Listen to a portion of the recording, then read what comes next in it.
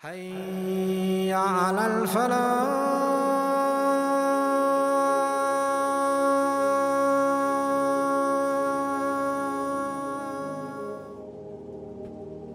As ibn Rabi was the husband of Zainab and was loved by Prophet Muhammad sallallahu alaihi wasallam very much. One day, As ibn Rabi went to the Prophet sallallahu alaihi wasallam before he had received his mission of prophethood and said, "I want to marry your eldest daughter." So the Prophet sallallahu alaihi wasallam replied, "I must ask her first." He went to Zainab and asked her, "Your cousin came to me and he wishes to marry you. Do you accept him as your husband?" Her face turned red with bashfulness and she smiled. So Zainab married him, the beginning of a great love story.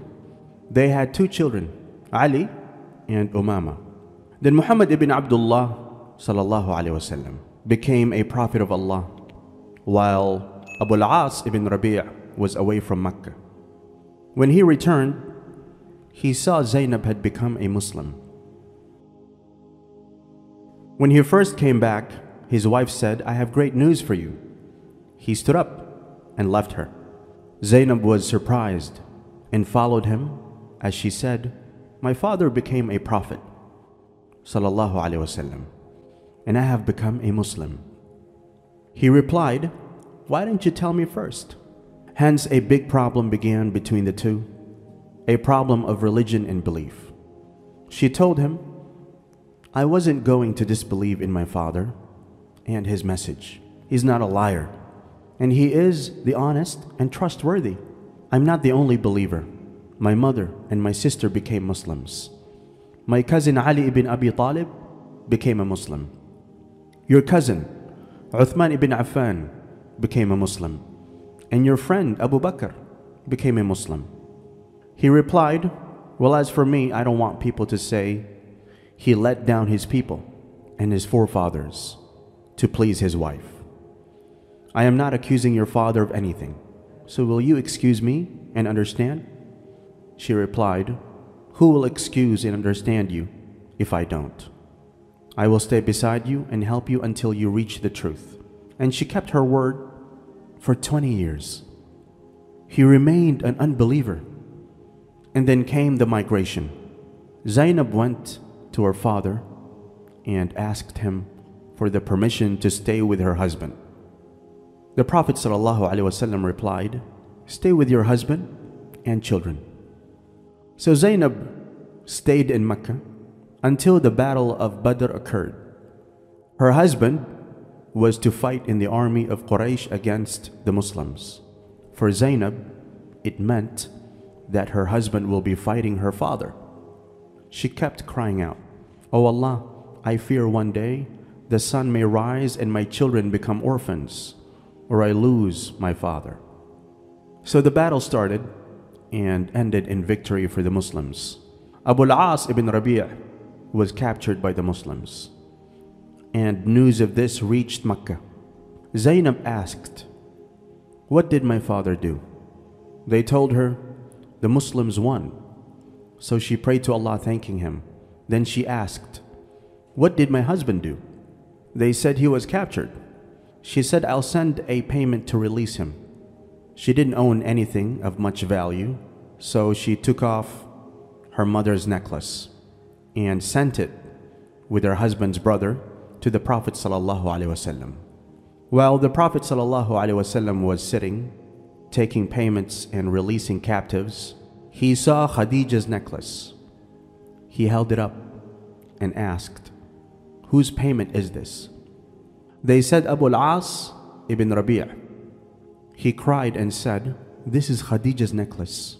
As soon as the Messenger of Allah saw that necklace, he had a feeling of extreme compassion, and his heart palpitated for the great memory. The companions who were present there gazed in amazement, having been captivated by the magnificence of the situation. After a long silence, the Messenger of Allah stood up and said, "People, this man is my in-law. Should I release him? And do you accept the return of this necklace to my daughter?" They answered in unison, Yes, Messenger of Allah. The Prophet ﷺ gave the necklace to Abu al-As and said to him, tell Zainab not to give away Khadija's necklace. Then he ﷺ said, Abu al-As, can we speak privately? He took him aside and said, Allah has ordered me to separate between a Muslim and a disbeliever. So could you return my daughter to me? Abu al-As reluctantly agreed. Zainab stood in the gates of Mecca waiting for the arrival of Abu al-As. When he finally came, he said, I am going away. She asked, where to? He replied, it's not me who is going, it is you. You are going to your father. We must separate because you are a Muslim. She implored him, will you become a Muslim and come with me? But he refused. So Zainab took her son and daughter and traveled to Medina. And for 6 years, she refused to remarry, hoping that one day Abu al-As would come. After 6 years, he was traveling in a caravan from Mecca to Syria. During the journey, he was intercepted by some of the Prophet's companions. He escaped and asked for Zainab's home. He knocked on her door shortly before the dawn prayer. She opened the door and asked him, did you become a Muslim? He whispered, no, I come as a fugitive. She implored him once more, can you become a Muslim? Again his answer was a negative. Do not worry, she said. Welcome, the father of my children. After the Prophet ﷺ prayed the dawn prayer in congregation with the people, they heard a voice from the back of the masjid. I have freed As ibn Rabi. Zainab had granted his freedom. The Prophet ﷺ asked, have you heard what I heard? They all said, yes, Messenger of Allah. Zainab said, he is the father of my children, and I have freed him. The Prophet ﷺ stood up and said, O people, I declare that this man was a very good son-in-law. He never broke his promise, and neither did he tell lies. So if you accept, I will return his money back and let him go. If you refuse, it's your decision, and I will not blame you for it. The companions agreed, we will give him his money. So the Prophet ﷺ said to Zainab, we have freed the one you have freed, O Zainab. Then he went to her and told her, don't let him get near you. He is prohibited for you. She replied, sure, father, I'll do as you say. She went in and told her husband, O Abu al-As, didn't you miss us at all? Won't you become a Muslim and stay with us? But he refused. Abu al-As then took the money and returned to Mecca. Once he returned, he stood up and announced, O people, here is your money. Is there anything left? They replied, no, Abu al-As. There is nothing left. Thanks a lot. So Abu al-As said, I testify that there is no God but Allah, and Muhammad is his messenger. Then he went back to Medina and ran to the Prophet ﷺ as he said, Dear Prophet, you freed me yesterday, and today I say that I testify there is no God but Allah, and you are his messenger. He asked the Prophet ﷺ, will you give me the permission to go back to Zainab? The Prophet ﷺ smiled and said, come with me.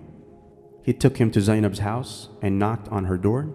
The Prophet ﷺ said, O Zainab, your husband came to me and asked me if he can return to you, just like 20 years before.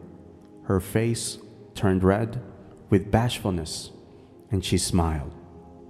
The sad thing was, a year after this incident, Zainab died. Abu al-As shed tears because of her death and drove those who were around him to tears. The Messenger of Allah ﷺ came with eyes full of tears and a heart full of sorrow. Zainab's death reminded him of the death of his wife, Khadija. He told the women who gathered around Zainab's corpse, wash her 3 times and use camphor in the 3rd wash. He performed funeral prayers on her, and followed her final resting place. Abu al-As returned to his children, Ali and Umama, kissing them and wetting them with his tears.